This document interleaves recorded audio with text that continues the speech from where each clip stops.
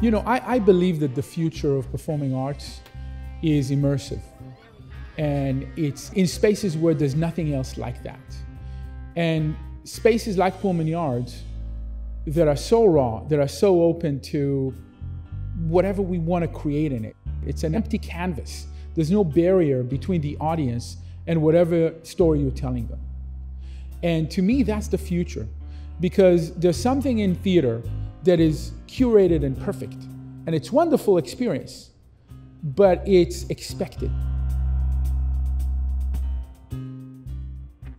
What's great about being both a director and a set designer is that when I design the set, I think about it both visually but also dramaturgically. I always approach set design from a dramaturgical standpoint anyway. But in this particular case, since I'm co-directing it with Tomer, as we were discussing our directorial needs, I was designing for them. And so all of this was happening very organically. And the space is there to serve the story, to serve both stories, and our directorial vision.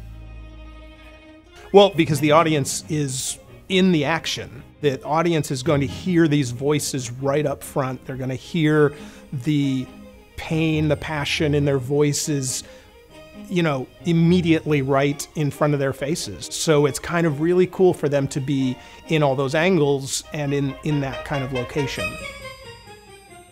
The characters' experiences, whether the passionate love affairs and artistic struggles of Bohème, or the gritty realities and vibrant defiance in Rent, become more visceral and compelling as the audience is not merely observes, but participates in the unfolding drama.